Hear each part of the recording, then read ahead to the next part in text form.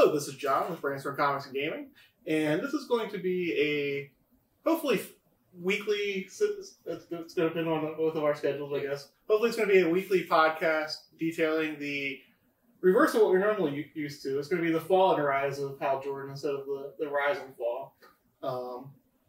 So we're going to start with Emerald Twilight. So I'm going to lay some background first because I think that it'll probably be necessary for a lot of people to understand what had happened. So Emerald Twilight kind of spun out of the death of Superman. And the way that happened was Superman had died and 4 people had replaced him. One was Superboy, who was the hybrid Lex Luthor Superman DNA. There was Steel, who was inspired by Superman. There was Eradicator, who was a entity from Krypton bent on keeping the Kryptonian ways alive. And the last one was Cyborg Superman. So Cyborg Superman is revealed later on to be Hank Henshaw, an astronaut that kind of had like a Fantastic Four type origin at first. Only they didn't get superpowers. At least 3 of them didn't. And then so Hank Henshaw dies, and his essence sort of inhabits the machinery around him, which reconstructs into Superman. So he's hell-bent on destroying the legend of Superman. Like, he's angry with him for allowing his crewmates and everything to die. So during all of that, Mongol destroys Coast City to set up, I believe it was called War World, if I remember correctly. Yeah. So Cyborg Superman says he's going there to stop him because he's still pretending to try and live up to the legacy, but he's actually like part of this plot. So Coast City is destroyed, and this is pretty much where number 48 starts, which is the Emerald Twilight. So we'll start there. One of the key things in this story, in this issue, obviously at the end of it, we get the first appearance of Kyle Rayner, who becomes later on. And also we begin to see the descent of Hal Jordan. I'll ask you, what were your thoughts on this issue? I think issue 48 was written so well that even without the context, it felt to me almost like its own episode of the Twilight Zone. It was kind of like a stripping down and breaking apart. Like this obviously it's a superhero universe, and so that little bit of information is kind of necessary. But this hero type person, but it could have easily just been like somebody coming home from the war in their town, gone Twilight Zone, where they thought their town's supposed to be just a giant hole in the ground, and go there. But then he has these gifted with this ability with his ring to be able to reconstruct, and so it kind of, with his psyche and his emotional state broken down, it kind of takes him on a journey of different important people in his life that he constructs with the ring to try to kind of have like those last moments that he didn't get to have because everybody was taken away from him and wiped out. And it's just a real breakdown of his of his psyche just really breaking down in one issue of just from the beginning of just the impact to where he is at the end of it to the journey that he's about to take and set off on that path. So the funny thing I found about it, not funny, but ironic. A lot of the people who criticized this issue in the 90s were like, oh, this is new information about Hal Jordan, about like his dad and stuff. Oh, this isn't like the Hal Jordan we know. And this is what I don't think they understood. It wasn't Hal Jordan's dad. It was how Hal Jordan viewed his relationship with his dad. Because obviously they weren't there anymore, and it was the ring. So it wasn't an actual conversation. If you look back at it from afar, it was him having a conversation with himself, aka him slowly going crazier because he's trying to have these conversations that he can't have. And he felt inferior. So he's going back through his childhood of like, oh, you gave all this praise to my brothers. Mm-hmm. You didn't do that for me. And now he's had the ultimate disappointment, like as a hero, like his dad was right and that he was wrong. Mm-hmm. It doesn't matter, and he couldn't do anything. Millions of people died because he wasn't there. He couldn't save his city. And I know that this morning I told you to read up on it. Like, spinning out of this was a group called the Hal Emerald. First it was Attack Team, and then it became Emerald Advancement Team.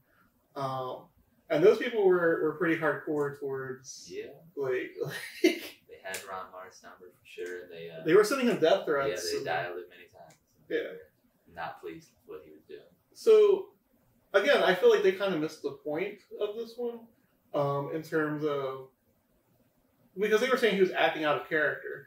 To me, like, if you were responsible for the death of millions of people, either through inaction or just not being able to stop whatever happened, right, that has to be a traumatic event. Like, right. I mean, you can even go back to another storyline of DC with Killing Joke, where Joker says all it takes is one bad day, and you could end up just like me. And it kind of ran with that storyline. All it takes. I mean, that was obviously a very bad day where 7 million people died that he knew and that he cared about. His whole, it was kind of be like for what would happen to Superman if Metropolis was just completely wiped out. He could lose do anything to Lois save Lane, it, right? Jimmy Olsen, right? Like who knows what somebody would do, and that was kind of these were his anchors, right? Like, and so after he talks to his dad, he talks to his mom also, and she's like, "Oh, it's just your dad being like kind of like blowing it off, sort of thing." Like, and again, I think that it wasn't really it wasn't a conversation with his mom. It was him like, "Oh, my dad isn't bad. It's just that And it was even him trying to, I think, like his last bit of like conscious trying to save himself, because he even says, she says at the end, like, just you need to let it go. Like, don't do what you're about. Like, don't do what you're thinking. Like, just let it go and move on. And he even like tells himself, like, I can't. Like, and it looks like he may be on the path to recovery. Like he's self medicating through the ring, and then the Guardians show up. Like they like to do. And they at told the worst time, ruin everything. And they tell him, no, you can't use the ring for this purpose. And you're in trouble because you've already started. And you need to come back for disciplinary action in the middle of everyone you know and love is dead and 7 million people, and they're like, yeah, we don't care about that. But you're in trouble because you were doing this, and that's not sanctioned by the Guardian and the court. Yeah, because they say you can't use it for self for personal means. They said that's like the worst perversion of the ring is to use it to self budget, to use it for anything for your own personal gain. So you're almost on Hal. You're on Hal Jordan's side of this. I mean, in that issue for sure, in 48, especially as 48 came out, nobody necessarily knew what was going to be the end result of it. But in that issue, you definitely feel for him, and you can understand. That's not the first time that Hal has gone up against the Guardians, where they've been very. That's their whole thing. They're not attached. They're very detached. They're not emotional beings. They're very, they're like Spock to the nth degree. They're like, we don't get involved, no matter how. And that's what he said. Like, you could have done something to do this, and they're like, we don't do that, and just blow him off. Like, we don't care. Basically, that your city is gone. Like, you know the rules, and you broke the rules, so come in for disciplinary hearing, which is not something you want to hear in that emotional state when you're going through a tragedy. You want someone to hold your hand or give you a hug, not just smack you with a ruler. Especially him, like we just saw his relationship with his dad, his relationship with his mom, at least from his perspective. Again, right. It may not have been accurate in terms of what was real, but it was how he viewed. Right. So then we move on. Well, like I said, at the end of this issue, we see Kyle Rayner for the first time. Like, they see a star, or what they think is a star. It's actually Hal Jordan starting his conquest and going up. But yeah, that's a nice little teaser of what's to come. Just some kid at the time, but. So then, issue 49, he's in outer space, and the Guardians have sent the Corps to prevent him from getting to Oa. He goes up against many of his friends, many of the people he trained himself. So what did you think of this issue? I thought that for me, for 48, it was kind of hinting at how he's angry, he's unhinged, like this trauma has affected him in a way you can't imagine. And for whatever you were thinking, 49 made it real, where he really started doing things that you were like, well, wait a minute, like if this was sane, if this was a different circumstance, like Hal would never do this. And it really kind of showed you. And the narration did a really big part in this, which I thought, again, the writing I thought was very well done. And where the narrator is like, these are horrible things, and he's like, but think about this, and this happened, and what would you do in this situation? And the Guardians are kind of terrible, and they don't care, and they're and you have all this power, but they don't let you use it when it really comes down to it, and you need to do something that you feel is right or to save things you care about. They tell you no. What would you do in that situation? And he tries to reason with the people, hey, just let me do this. He tells them after he says, I'm going to do it. It's going to happen. Please don't fight me. I don't want to hurt you. And of course, because they're part of the Corps and they're bound by their oath, they don't listen and they do it. And obviously, I wouldn't want to pick a fight with Hal Jordan, even when he's not unhinged like that, because he's the best Green Lantern. But certainly not when he's clearly a little crazy and definitely going through trauma and not really listening to reason at the moment. And unfortunately, they don't listen. And so he begins taking each one of them out one by one and then, you know, taking their rings. And so the cover to this one is one of my favorite covers throughout all of comics. It's Hal Jordan holding up the hands, having all... Because after he defeats each one of these Green Lanterns, he takes the ring from them. And like, now, I will say that this was another complaint from Heat at the time. I didn't read the articles that I told you to read because I lived through it. so I remember a lot of it.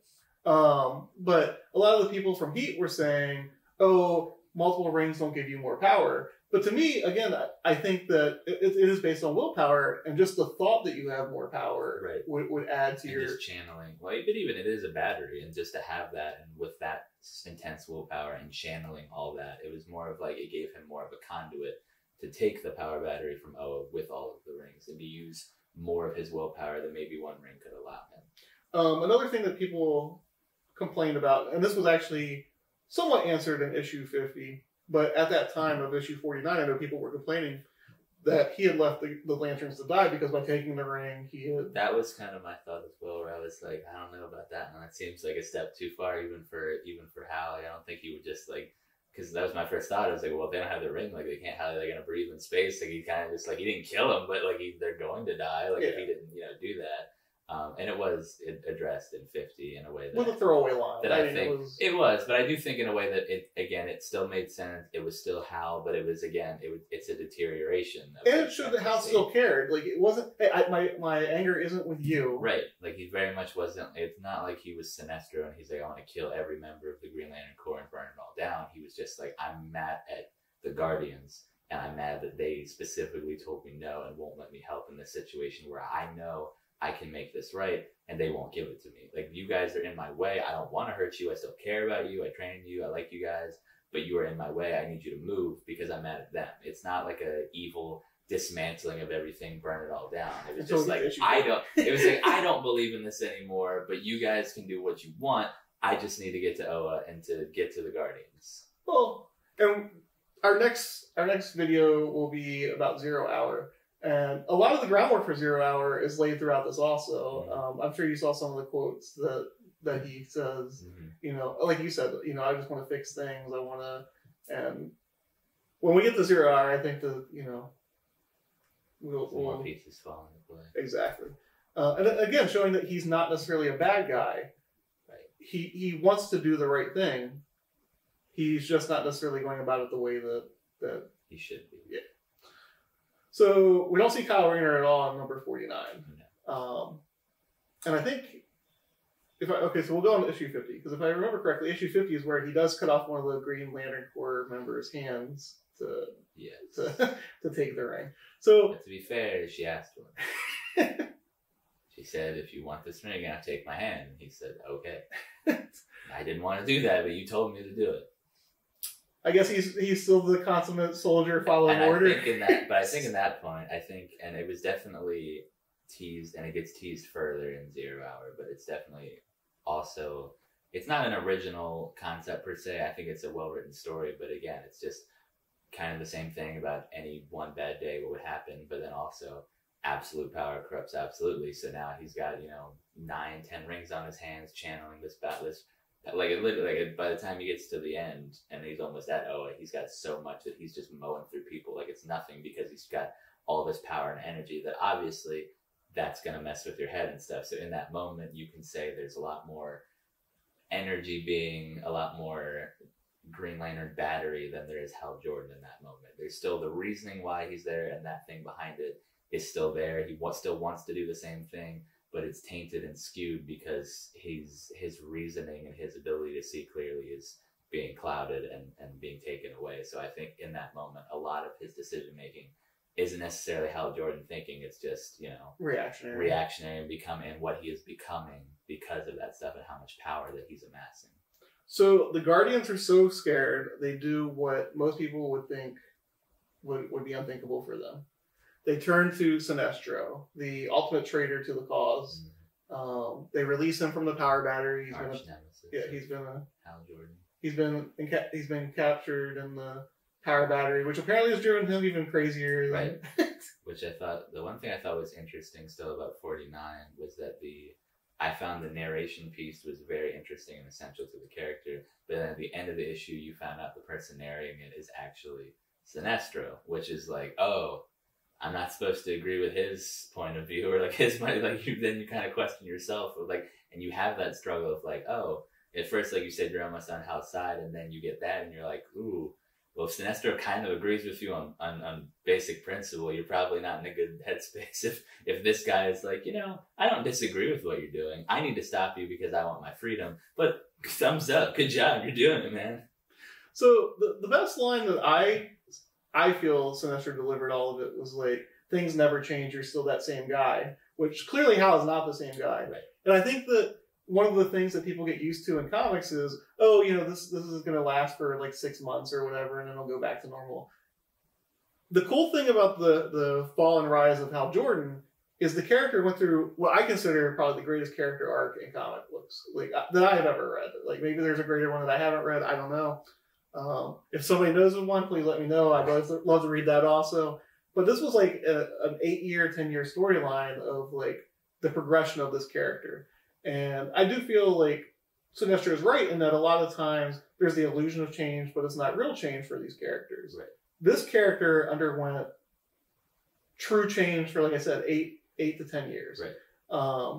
And we'll discuss my feelings on that. You know my feelings already towards the end of that stuff. But leading up to that was an amazing character arc. I agree, and definitely for like a Silver Age character and a replacement, which a lot of people have mixed feelings. Whether it's Wally West replacing Barry Allen or Kyle replacing Hal. A lot of people have.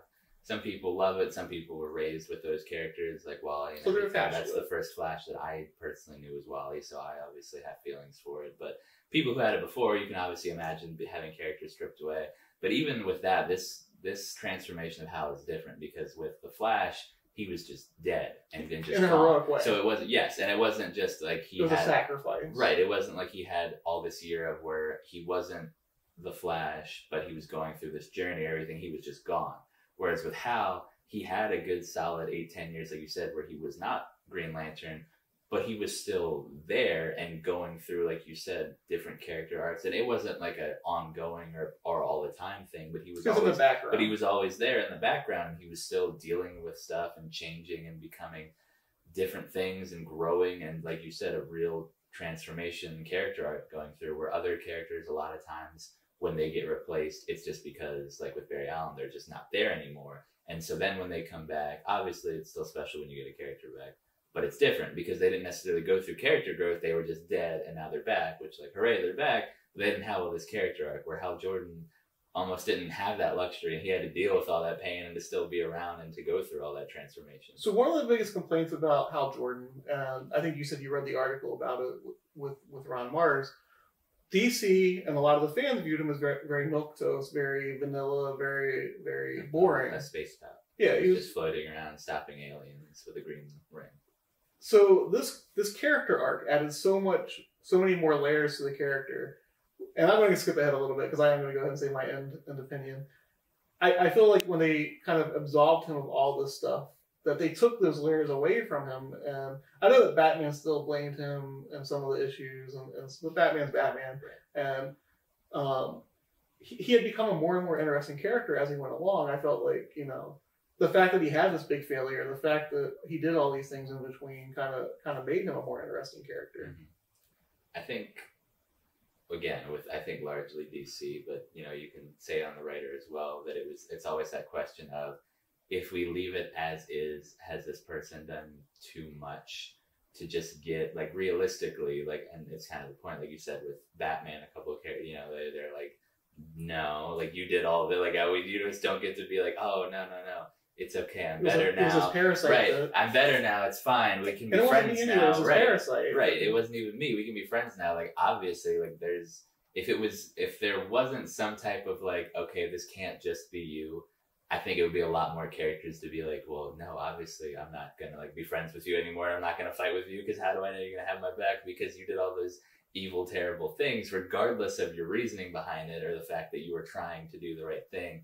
You didn't. And you went off on this whole crazy spiel. I think there was fear that, I think both with fans and with the characters that they had established, especially since a lot of them are very black and white, you know, there's good and there's bad, and you don't mince, that if he just came back without any other explanation as to why all of these things happened, he wouldn't be accepted and he wouldn't be allowed to come back in and certainly join the Justice League or be a part of any type of organization.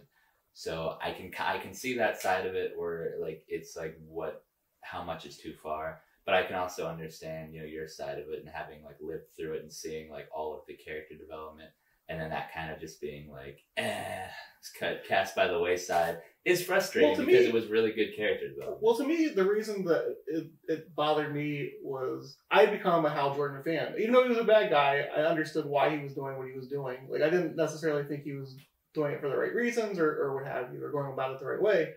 But, you know, it felt like something a person would do. Right. Also, I love comic books, but I feel like a lot of times people tell a story and there's no repercussions. This story kept having repercussions. Right. Like, everything led to the next thing. It wasn't just, okay, this is a standalone story, and this is a standalone story, and this is a standalone story. And it wasn't just to get to the big event and then have it be solved at the end, because it wasn't. Like, exactly. The day was saved, but his arc wasn't done. It wasn't like, okay, well, we fixed Hal now and everything's back to normal. It stayed for 8 years after that. So one of my favorite storylines is Civil War, and I feel like the repercussions coming out of that did not go far enough. Like, so we have one guy in Hal Jordan with like 8 years of repercussions, whereas Civil War felt like it only had like 2 years, and it was like, you know, this is too hard to manage, and and I feel like Marvel missed a big opportunity there, because again, like if you had done like an 8-year plan, 10-year plan where all these things kind of spilled out and kept affecting things and ripple effects sort of thing. And that's, again, why I love this story so much. Just like, it's Hal Jordan's descent so much, is it felt like everything led to the next thing. It didn't feel like each thing was just like, oh, this is for this trade paperback and this is for that trade paperback. We'll throw something else in or somebody else's in. I think that largely helped with a lot of it was, you know, Ron Mars stayed around for a lot of the writing. The people that did Zero Hour, obviously, they were clearly in communication and with the editorial staff and figuring out, okay, like what are we doing with this character and a couple others, and how is this, and then after this is done, what's going to happen afterwards, and how is that going to keep continuing. And I think both with Justice League and Green Lantern and several other, you know, storylines, all which didn't have the same writer, but it was all in the same, okay, well, this is what's going on with Hal, and, you know, like, you can't just say, oh, I don't care about that, I'm going to have him here, or like, I want him as Green Lantern back, I'm doing, like, it was understood that, like, this is what's going on, and obviously not every character relates to this, and not every character needs to be involved with it, but the ones that are and that know him close, like, this is going on in the background, like, keep that in mind when you're writing, because this isn't, you know, just, oh, we figured it out and solved it, move on, like, this is the status quo for right now. So it also elevated a lot of... So Cyborg Superman became like this really cool villain within the DCU. He's just the worst. I don't care how many people died on the spaceship. There's a line and you crossed it. Mongol became a bigger villain. Everybody hates Mongol. But let's finish with issue 50 and then we'll talk about repercussions outside of the comics. So Sinestro is defeated. More than defeated, this is where Hal Jordan goes that extra mile and kind of goes off the deep end. Does the Man of Steel snap? He snaps the neck of Sinestro. He's like... and it seems like Sinestro still doubts that he's going to do it at this point. No, I think it was very clear that he wanted him to, because in that point, that's a really good line. Like you said, Sinestro has a couple in there because he is the one, he's his nemesis, he's the one that gets in his head the most. He trained him, and he said, you know, after the end of their big fight, because, you know, the whole thing, he was like, well, you used to have all those rings, and if you didn't have those rings, then I would win. He was like, I don't care. Takes them all off except for his, like, I'm going to do this one, and then finally that stops, and then they're like, no, let's just do this straight up fist fight. I'm still going to beat you. And he does, and at the end, he's just screaming, like, I win, and Sinestro is, like, almost like last breath, but he's like, did you? Like, look at yourself, like, did you win? Like, I win. You didn't win. I win. You're like, me. I broke you, like, you're me, like, I win. And then that kind of pushes him too far, and he's the same thing, like, oh, you know, you won't do it, I think you should, and he does kill him. But with that, again, even in death, Sinestro wins, because he wanted him to, because it was, again, how far can I push him? How far will he go until he's like me but worse almost, or like me but like stronger, me but better version of what I wanted to be. Now Kilowog showed up afterwards, right? Yes. Okay, so Kilowog shows up, his best friend, and he's like, Hal, you've gone too far. Like, right, coming back after he already thought that he was, knocked out, ring taken, everything. And this is where we have that conversation where he's like, you left all of them to die, and he goes, no, I left them a little bit of energy so that they can right. survive. And then he says, like, because his end plan is to go into the battery and take all the power. And he's like, well, what happens after that? What about people who are flying? What about, like, you're not thinking, like, trying to reason to him, like, you're not thinking this through, still trying to reach out, like, in friendship, like, look, like, I know that you are going through stuff. Like, I know, like, you are hurting right now. I know the Guardians don't care about you, like, but I do. But you're not thinking this through. If you take all the battery, like, nobody has that. Like, almost everybody in the Corps is probably going to die. Like, or if they're in battle. Right. As soon as you do that, there are a lot of repercussions if you just take that. And he's so driven in that one thing where he's like, maybe for a little bit, but I can fix it. If I just have the power, I can fix it. Like, you just have to trust me, type of deal. And his response is to disintegrate him. Well, Kilowog says no, and he says the whole thing. I mean, Hal's pretty clear. If you side with him, if you agree with him, he's going to leave you alone. But nobody does. Yeah. So then and I think that's the step where I think a lot of people got really angry. That he killed Sinestro because Hal Jordan doesn't kill, and then most of your superheroes at the time don't do that. That's not something superheroes do. They send you to jail or space prisoner, put you in the battery. They don't do that. But then he takes it a step further and again, and afterwards, like, there is remorse, like, there is regret, but he uses all his power and he disintegrates, completely kills, like, Kilowog, like, there's skeleton, bone, like, it's, like, not like, oh, he's pretty badly beaten over there, but he might be okay, like, he disintegrates he's gone, like, there's no bringing him back, and then he's like, well, I'll and then again, the same mentality of, like, I'll fix this too, like, I just need the power and I'll fix everything. Yes. So the Guardians are very, very scared now. They're like, oh my God, what have we done? And they side with Gambit, telling him that he has to go fix things long term. So Hal gets into the battery. He comes out of the battery, and he's a new person. He is Parallax at this point. They don't say his name. They don't, but he's very giving dialogue, which you said feeds into the event Crisis, and he is giving off, like, I'm not, and he's very clear about that. I'm not a Green Lantern anymore. Like, I don't. He throws the ring down, steps on it. Yeah, he doesn't even use that as power. He takes off the ring. He's like, I'm not this. Like you say, he hasn't given himself a name yet, but he's like, I'm something else. Like, I'm not Green Lantern. I'm not Hal Jordan. Like, that's not who I am anymore. I'm a new person. And then Gambit wakes up, or he's in the pile of bodies, and after Hal Jordan leaves, he comes out of the pile of bodies and he finds the broken ring. And he reforms it into a new ring. His last bit of vengeance. The other Guardians, they gave up their life to kind of give Gambit all of their combined power, and then with their last bit of energy, he fixes the ring and he sets off on a mission to find a replacement. So he goes to Earth, and he finds Kyle Rayner, and his words are, you'll do. Literally. It's the biggest vote of confidence ever. I mean, this dude's just coming out of a club, having a good time with his girlfriend, trying to get some fresh air. Blue guy shows up out of nowhere. It wasn't even the whole dying pilot in the field that Hal got, where there's at least a little bit of, like, in dying breath, he's explaining a little bit. He's just like, yeah, well, we are here. I can't give it to that homeless guy over there, so I guess you're fine. And he's like, what do I do with it? And he's like, well, you must.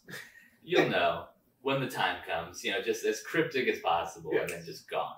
With this guy, just who knows nothing about any of this and has no initiation or, like, Green Lantern, the Guardians, or Corps to come back to help explain him or train him in any fashion. So we see Kyle Rayner for the first time as Green Lantern also, with a cool new look. And giant clunky mask. Yes. I know that we didn't get into this, but one of the cool parts of Kyle Rayner is that he was a graphic designer, so he's always using the ring for new things instead of just giant punching or boxing gloves. His creativity helps with using the ring with willpower. So that was the first 3 issues that we're going to cover. Like I said, our next video we're going to cover is 0 Hour. And I told you I wanted to talk about, like, the repercussions of the story, not just within the story, but outside of the story. So we touched on Heat already. And before we started this video, I told you, like, they kind of laid the groundwork for how a lot of internet groups react to storylines that they don't like, or character changes that they don't like. What Marvel's going through now, DC pretty much laid the groundwork for like 30 years ago, with their new characters and everything. Right. That's why I'm not saying that there aren't some people who are like racist or whatever for the new characters, but I feel like a lot of it isn't necessarily that. I think it's just that people grow up with some of these characters and they have an attachment to it. And they don't want their things taken away. And again, because you see that with like Green Lantern and all that. And I'm not saying that none of the people are like that, but I do think that people, whatever character they start with, that's their character for comic books. People just don't like change in general. They don't like change. Make a big change, and then all of a sudden, like you said, maybe their favorite character, one of their characters, is replaced, or something that they think should or could never happen to their character. It's obviously tough to deal with now. The natural response is probably not to send like death threats for that person for years to come. Poor Ron Mars. But that was kind of it was sort of the first, beginning of the internet being widely used. And they were using bulletin boards. It wasn't like the amount of websites to start with, right? Because they didn't have, they would have loved if it happened in 2020 and they had the capabilities that they do now. But with all their power, everything they had, they definitely tried to make, every convention. Ron Mars was not met with adoring fans and everything. There was a lot of them that just came out just to like heckle and like throw things and like say, like bring back Hal and like why did you ruin this? Which is a shame because the sales on it were really good.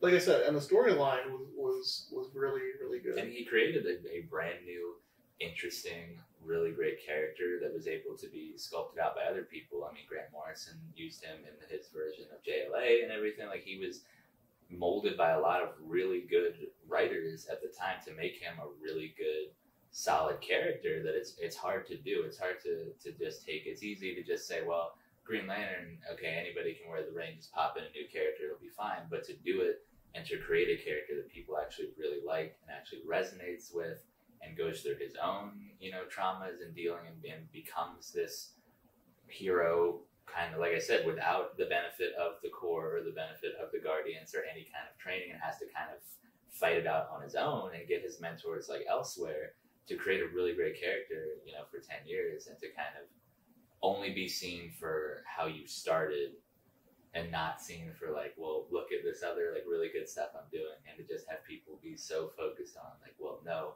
because you did this, so I can't forgive you. I was so shocked that, like, even at that point, that so many people were so in love with such a vanilla character that they had such a harsh reaction to that. And I think, and like I said in the interview I read with Ron Mars, he said that he kind of boiled it down to a lot of people, you don't know what you have until it's gone. So a lot of people, even if they weren't the most staunch Hal Jordan fans, it was, well, he wasn't my favorite, but he was always there, and like the Justice League and Green Lantern, and that's Hal Jordan, and like that's what it is. You can't change that. So my question, like, for today is like, so how are those people going to react when it's Jon Stewart up on the screen? Because it's young kids and everything have grown up with Jon Stewart as their Green Lantern. Because most of them are watching the cartoons and stuff more so than reading the comic books. That's the first Green Lantern I was exposed to. Exactly. Like the if you're in your like mid-20s or younger, I think that Jon Stewart is probably your Green Lantern.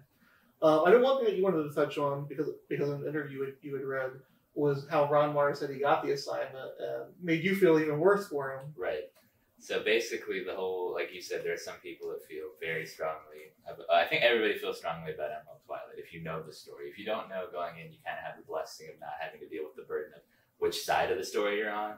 But anyone who lived through it, definitely, like, people either like thought it was a really great story and embraced it, or they completely hated it and started attacking Ron Mars. But in an interview, he said that he's always amazed that people don't seem to realize how the industry works, and that when he was approached, it wasn't just, hey, we want you to take over Green Lantern, write a story. It was, we are getting rid of Hal Jordan, like, that's happening, and we want a new Green Lantern. You can make up the new Green Lantern, which again is a testament to his writing ability to create the character of Power Ranger. But they said, it's happening, do you want to do it?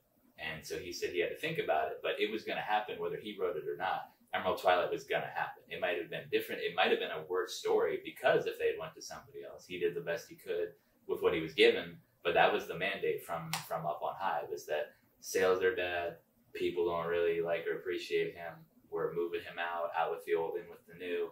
Do you want to do this? If not, we're going to ask the next guy over. And that was actually a common thing at DC at that point. Like I said, so Superman was replaced by 4 different characters.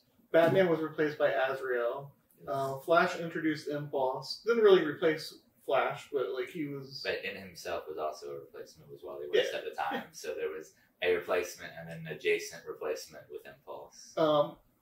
Aquaman was not replaced, but he lost his hand and was replaced with a harpoon. Had the beard and the hair and the whole... So like DC was going through this whole changing period. Again, I feel like this is very reminiscent of what Marvel's going through right now, or over the last 6 years or so for Marvel, how they've replaced a lot of their characters or tried to replace some of their characters. Some of them have already been changed back, some of them not. But like you said, it wasn't his fault. He was given an assignment. It's not his character. Right. Like what happened? It was his first. It was literally his first working on the character. It was his first time going there, and they said, like, we want you to write this. This is what you have to write afterwards. Like with the new character, you can do kind of what you want, but just don't bring him back. Like this is what you have to do, and if you don't do it, somebody else will. So we didn't read this one. Well, I read it when it came out, but I know you know the storyline. So Ron Mars wasn't just unfortunate for that. He also wrote a storyline where Kyle's girlfriend was killed by one of his arch enemies. That was too far. It was just too much. So, which this began the Women in Refrigerator movement as well. So now you had 2 groups that were pretty much calling for... That one was a little justified. It was a little... Why did she have to be in the fridge? So maybe the death went a little too far in terms of like how... Putting a hat on a hat. She was already dead. It was like just the shock and awe of it all. But I feel like what Ron Mars was trying to convey was Kyle Rayner isn't going to be like Hal Jordan, that he can handle his losses a little bit better. Now maybe, like you said, maybe being put in the refrigerator was a little far. But I don't think that he hates women. I don't think like that was... No, I don't either. But I think it was, and the only credit I will say, if you want to criticize it, it maybe wasn't the perfect way to do it, but it was to convey like you said, the differences between Kyle and Hal, because at that point, all it was just comparison. Like, well, like it's still Green Lantern. Like, how is this guy any different? Or if he is, do we like it? Is it just bad different? Well, because he had his, if I remember correctly, he had his chance to kill Major Force. I don't think he did. I have to go back and read it. But I don't believe he did either. Yeah. That was what I was reading. I don't think he did, but he did confront him and everything. And he was tempted to. And again, like I think the whole point was that he wasn't going to go down that same road as Hal. And I think, but also to just paint out the same, classic storyline is when you are a superhero, like people who you love, if like people find out like they are targets, it's the same reason. Like it brings on the secret identity thing. Like why do people have that? If you have superpower, it's like, well, not to protect you, it's to protect the people you care about. And because, you can take care of yourself. He was young and very new at the time, like you said, didn't even have, the training and everything, that type of role. It was to kind of like trial by fire almost, of like, look, like, all right, it's not all just, make a big transformer with your ring and beat up a bad guy. Like it's not always like fun and like, and rainbows and sunshine. Like there's a dark side to it where there's tragedy that follows. And he had been kind of lazy on some of the stuff of keeping his secret identity, which is how he was found out. Right. So like I said, there were repercussions within the comic book, outside of the comic book. It was just interesting all the way around at that point. But yeah, definitely. It launched Gail Simone's career because she was one of the people behind, or she was the person behind Women in Refrigerators. So I guess people are lucky that they got like some of her books as a result of Ron Mars doing it, if you want to look at it that way. It definitely had a lot of, like, it definitely outlived one person or like one time period or everything. It's definitely something that, even though obviously like DC is not the same and there's been several reboots and different things since then and nothing stays the same in comics forever, but I think for people around my age, it's really cool to look back where if you lived through it, it was sort of like DC kind of like hit the brakes and slammed into reverse too fast, so they were stripping all the gears off, and a lot of people were angry, didn't like it. But if you're able to be on the other side of it, where that's already in the past and it happened and it's not necessarily continuity now, whether it should or shouldn't be, it's cool to look back. Like Aquaman is so much cooler than like on Super Friends riding a seahorse, to see him look more like Jason Momoa with like a harpoon hand and everything. Like that's cool. Like that makes me want to read that. This story with Hal Jordan, where like all that happens, and then there's this new guy who's like young. He's a cool guy, like you said. He's a graphic artist, so he's very creative with the ring and everything.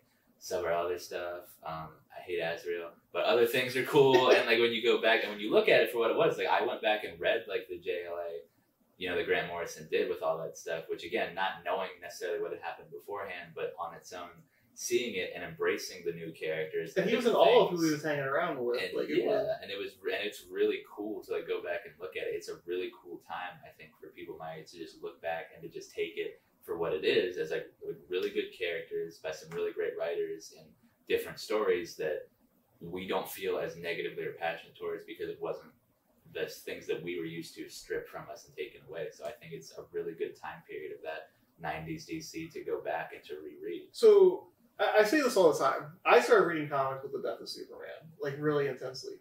And while I love Superman, what made me stay in comics was the storyline. Again, like I love to write, so I love seeing repercussions and the way things react and everything. So in closing, do you have any thoughts overall outside of what you just said about how the?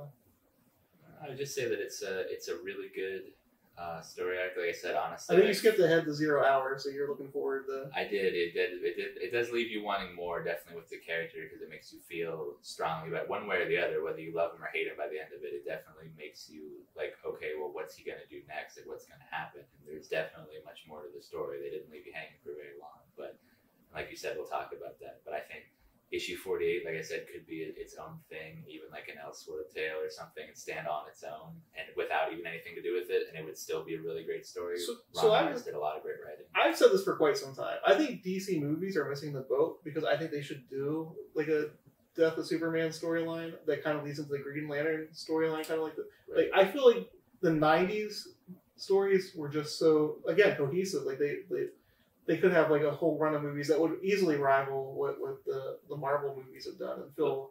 Problem is they do it, but they make them all their animated movies, so then they feel like, oh, well, we can't do that. We already made an animated movie about it. And I'm like, yeah, but like as much as I love them, I'm like, nobody really watches those. Yeah. So, like, well, if you put it on the big if you put it on the big screen, like that's a much bigger audience. Like you said, like a good story is a good story. Like obviously it can be modernized and adapted, but like a good story is a good story. Well, the quality's there. If they do the Death of Superman, they can spin out like 5 movies from that, because they can do one about Cyborg, they can do one about like Superboy, they can do one about like, and then the Green. Like, it just spills out. Right. Like it just makes me angry because I feel like wasted opportunity. I do.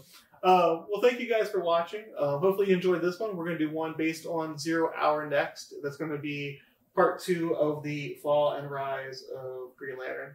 Hopefully you guys enjoyed it. Hopefully you see us next time. Have a good day.